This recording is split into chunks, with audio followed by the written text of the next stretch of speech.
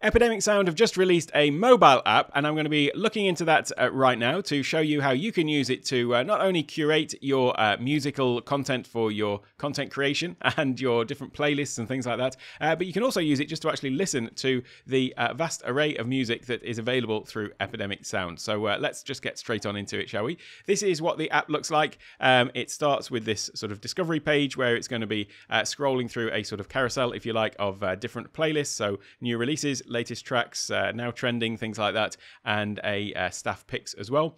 So you can just click on any one of these to go straight into the latest tracks that have been added. There is just a play button up at the top, so it's very similar to any sort of music player that you'd have on your mobile device. This is our iOS, obviously, that I'm using it on, and you can just click on play from there. So you could literally just come and listen through to various different playlists, things like that. If you see something that you're interested in, you can just come and tap on whatever it happens to be. Click on the three little dots next to the name of the track. Here you have the option to either like the track, or you can download the track as well from there. And you can also add it to a playlist, either an existing playlist, or you can just come in and create an entirely new playlist from there as well. So I'll just press the pause button and come back to that main screen. So that is basically what you're going to see right at the top. But if we scroll down a little bit further, you're going to see more of what you like, which is based on previous downloads that you've had. Obviously, if you are an Epidemic user, this will look very similar to the web interface because it is basically the same sort of groupings of things. So we've got different curated themes, either Epidemic Essentials, Greatest Hits, ads, promos, and trailers. By the way, that's one thing that I think a lot of people maybe don't realize is if you have the right subscription plan on Epidemic, you can actually use all of the content from Epidemic on full-on, ads on either Facebook, social media marketing, that sort of stuff, but also with the highest level of plan, then you can also use them in TV ads and things like that. So really it is a complete resource for all of your musical needs and sound effects.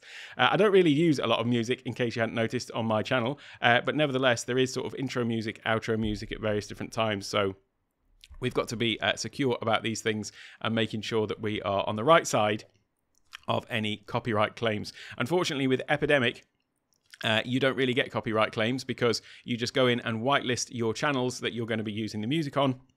And then that's it. You don't have to worry about these things. I did have a bit of an experience with Adobe Stock using their service where the tracks, I would still have to go in and enter license details for every time I use the track. Even though I had the right to use it, it was just not anywhere near as seamless as using Epidemic. So definitely highly recommend that. So these are the curated themes, as I said, very similar to the web interface. You've got different genres as well. So they split the music by genre here as well. Once again, you just click on any one of these ones to go into the track list. You can scroll down through the track list, click on any one of these to play. This is going to be very random, whatever I happen to be pressing on at the moment.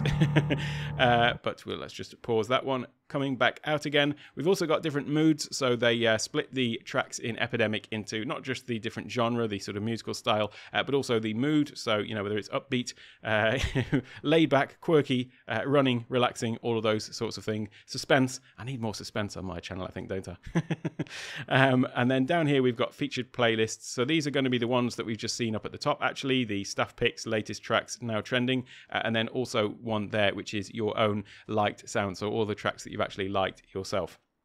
Down at the bottom, you've got the Epidemic logo just down there on the bottom left-hand side. That's the one that we're in at the moment. If I click on the little magnifying glass, that obviously is search. And so here, just like in Epidemic on the web, you can now search for different tracks, and you can search by genre, by mood, or by theme, once again, searching into those. And once you go into something, so if I just tap on the first one, for example, then there are the same sort of filters. So we can click on that little sort and filter button, and then we can do sorting by various different things, the newest or the most popular. We can also filter by genre. You can do filter by mood and so on. So again, really just mirroring what we've got on the website. So that is the search, and then you've got this one that looks like the little bookmark. That is basically for all of your saved searches and playlists and things like that. So here you've got three different playlists. and you can, sorry, I've got 3 different playlists at the moment. One of them is just liked sounds. That's one of them that I just liked earlier. And then we've got the different playlists there. So I don't do a huge amount of curation of music because, as I've said, I don't really use a huge amount on my channel. But if you are someone who's building sort of, lots of background tracks and things like that to use in your live streams, perhaps, then having these different curated lists are a really great way to do that. And as I say, with so much music on there, then I can now see how you would definitely want to perhaps use this to create, sort of background music, maybe working music, maybe tracks that you just want to listen to, and it does actually become a mobile music player as well. So that is what the app looks like. And just in case you are not totally aware yet, then Epidemic Sound is a resource for thousands of tracks across all different genres and moods and various different things like that. And as I've said, you can use them not just on your content channels, so on YouTube, TikTok, Instagram, all of the places, and you can whitelist those channels so that you're free to use them wherever you want. However much you want as well. There's no limit on the usage, but as I say, you can also use them with the right licensing, or the right subscription I should say. You can also use them in ads on Facebook, on marketing campaigns, even up to TV ads as well if you have the right subscription level. So takeonetech.io/epidemic, I highly recommend it. I went down the Adobe stock route because I already had an existing Adobe stock license and figured, well, I can use some of the music that I get included in that.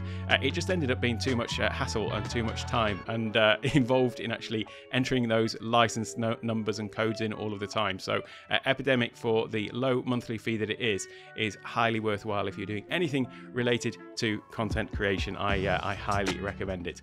So the mobile app is really a great addition to it. Now what I'll do is I'll leave a link to some other YouTube content creation tools over in my YouTube playlist over on the right hand side. So I'll see you in those videos.